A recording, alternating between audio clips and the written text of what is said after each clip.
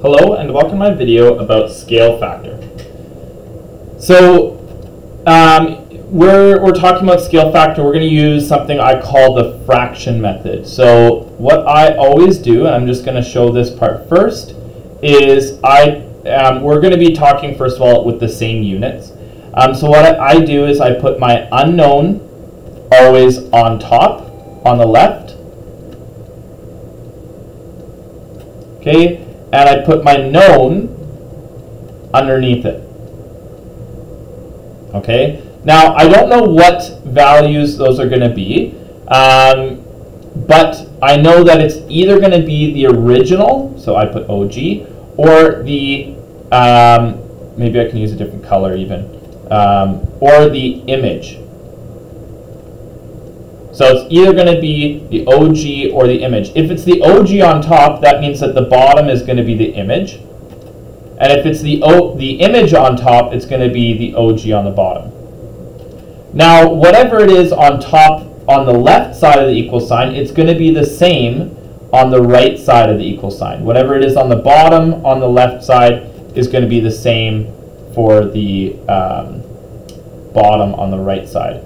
So the same sort of thing holds true. So it's either the red option or the green option. I don't know which, but it'll be something like this.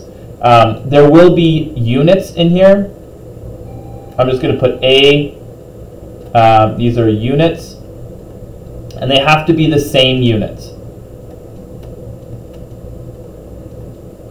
Okay, and on the right side, all those values that we're getting here, this is the scale factor. So whatever the scale factor happens to be, this is the scale factor. Sometimes it's, and usually it's like something to 1, but it doesn't have to be. It could be 12 to 5. Like it could be like this, in which case it's not going to be as simple. So keep that in mind. It doesn't have to be always to 1. So scale factor, there it is. Okay, Mr. Drager takes a picture of one of his kids. He knows that the child is 3 feet in real life. If the picture has a scale factor of 12 to 1, how tall is his child in the picture? So we just have to go through this nice and carefully, but we're looking for the image, because we're looking for how tall that my child is on the actual picture itself. So we're looking for the image, and we have the 3 feet for the original. If I know it's 3 feet for the original, that means whatever I'm finding here is going to be in feet. So I'm going to get an answer in feet, so keep that in mind. Now keep in mind that we're going to get some sort of decimal answer here, so it might be helpful to convert that to inches first. But we'll do it this way around, okay? So this is the first side of the setup. If you have image on top on the left, you have it on top on the right. If you have OG on the bottom on the left, you have it on the bottom on the right. Now, is the original or is the image bigger? Well, hopefully you can see that the original is bigger. The picture is going to be a small little picture, right, that you can hold. You can't, well, you can hold a child as well, but not as easily as just a simple picture, right? A picture is smaller than the original, generally speaking, unless it's a picture of like a microbe or something. Okay, so there is our function. Now that we have that, we are going to try to get our unknown all by itself. So we multiply by 3 on both sides, this whole thing here, right? So that will cancel there. And actually, like, you would have the feet and OG, right? And so the feet and OG, watch this. OG cancels, feet does not, which is why we're left with feet, image, feet, image. Oh, wow, it's beautiful. Okay, so X equals, and it'll be 3 over 12. 3 times 1 is 3, so 3 over 12, which can simplify to 1/4 of a foot. Now, this is 1/4 of a foot. Now, we know that, that's kind of not a very useful measurement. What we want to do is we want to switch that to inches. So we have 1/4 of a foot. So we're going to times by, and we want to get rid of feet, so we're going to put feet on the bottom. And we're going to get inches on top, so 12 inches per 1 foot. And so 12 over 4, so feet cancel, and so we're going to be left with 3 inches. And now if you look back, you might be able to see already, oh wow, the scale factor was also the unit conversion, so it was way easier. We could have just gotten there pretty much instantly. But anyways, there we have it. Okay, so I hope that helps, but let's go ahead and try another question. So that one we were looking for the image, but now take a look at this one. A map shows the distance to Banff to be 2.3 centimeters with a scale factor of that. What is the actual distance to Banff in, and I'm going to just change this here, in miles?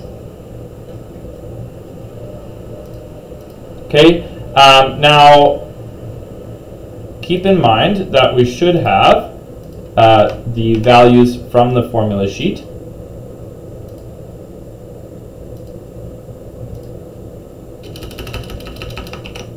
So keep in mind we should have the values from the formula sheet here. And so now that we have that, we can go ahead and try this question out. So 2.3 is the image. It's on the map. 2.3 centimeters is the image, which means we're looking for the original. And if you started with centimeters, you're going to end up with centimeters when we calculate this. So the scale factor is this to 1. Well, which is bigger? Well, the original is obviously bigger. The map is going to be the smaller value. So this is going to be original, and this is going to be the image.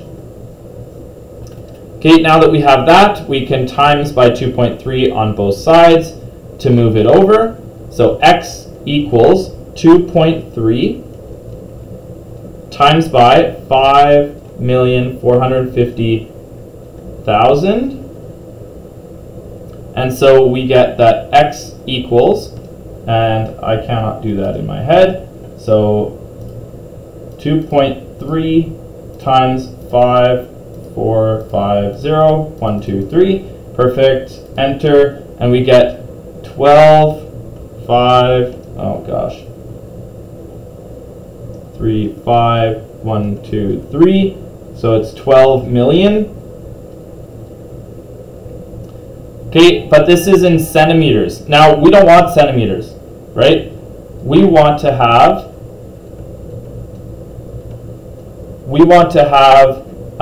well, eventually miles.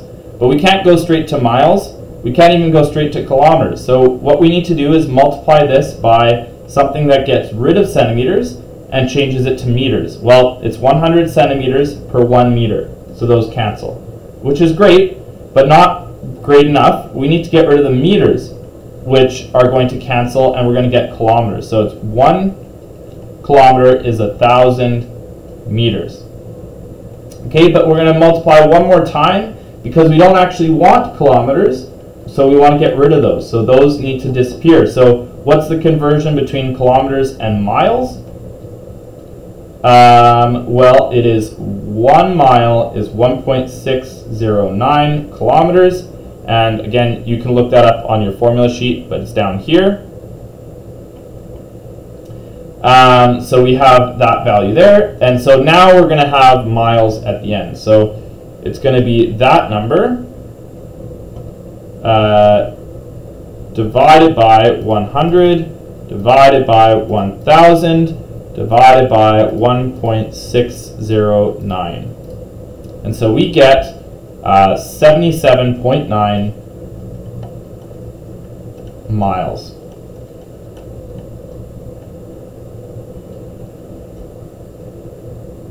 Okay, and so you can see how you could add unit conversion from the last lesson to this one if you wanted to. Okay, last question here. We've got these two measurements. So when photocopying, oh, this went a little bit funky. There you go. When photocopying a page, Mr. Drager forgot to check the settings and someone else had set it to an enlargement.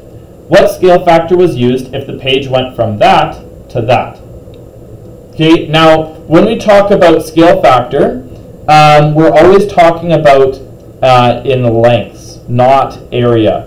Area will change differently, so we're talking about in lengths. Okay, so it went from that to that. Now, it may not be exactly perfect, but let's see. Going from this value to that value.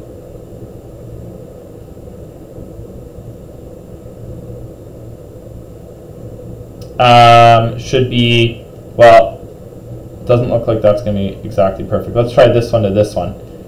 It might be that it's supposed to be in inches, but that's okay. It'll be close enough. So we might have some decimal answer. But anyway, so we've got the original is 297. The image, and this is in millimeters, is 1,189 millimeters. You'll see that millimeters cancels, and so you're left with a fraction of OG over image. Now, actually, just because we want to have a whole number answer, we're going to flip this around, or can we simplify it? Divide both by 9, perhaps?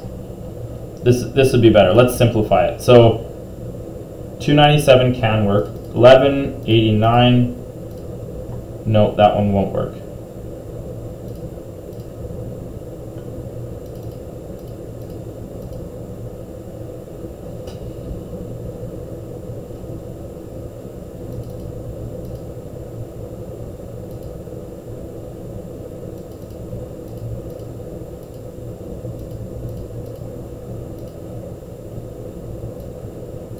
Okay, so we have some rounding error here is what I'm noticing.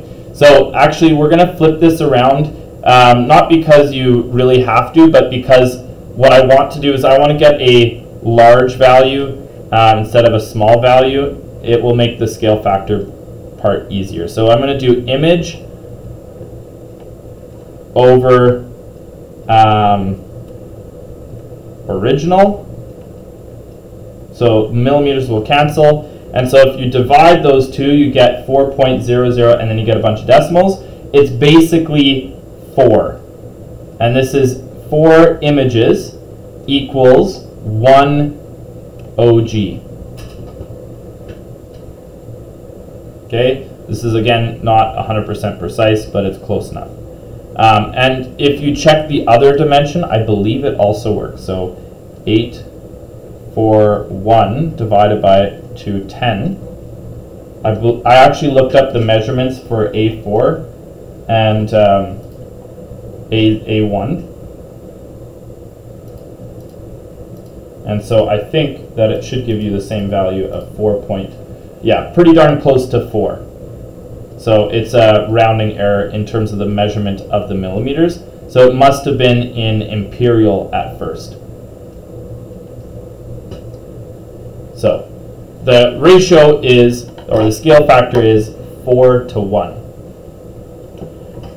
Okay, so I hope this video helps you better understand scale factor, how to find scale factor. I recommend doing the bigger number divided by the smaller number, and then finding a ratio there. Sometimes it might be helpful to simplify the fraction.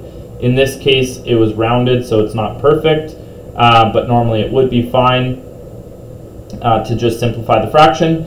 And then you can also see the other two versions for question 1 and 2 using fraction method to solve these.